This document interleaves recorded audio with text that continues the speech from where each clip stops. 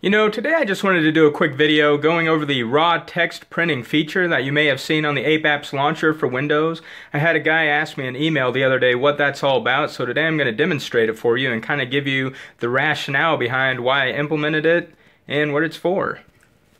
So just to show you what I'm really talking about is this section here on the Ape Apps Launcher settings. This is only available on Windows clients, but it's this raw text printing thing. And what it allows you to do is if you have an old printer that plugs into an LPT port, you can print plain text to it. Now it doesn't sound that interesting, but I'm going to show you right now why I implemented this. So I'm here right now in the back room of my basement, and I'm going to just show you right now the printer that I have that kind of brought on this entire raw text printing thing idea that I had. Take a look. This here is my Epson LX-800 dot matrix printer, and we got this thing when I was a kid. I think it was probably about 1987, and it still works today. And you can see it uses this continuous feed paper. And the cool thing is the ink, it uses these ribbon ink cartridges, and unlike, you know, normal printer ink where the ink refills cost more than the printer, these ink ribbons are ultra cheap. I don't remember the price. It's like $5, and they last forever. Like, they last years and years. And so if you're just printing regular text stuff that you don't really need that high of quality on, these things are actually kind of cool still, even though they're basically dinosaurs. So if I pull up the Ape Apps Launcher here on a Windows machine and I check out the settings and make sure I have the raw text printing enabled, I can open a app like TypePad, and I could say, see if I can type one-handed here. I love my colony.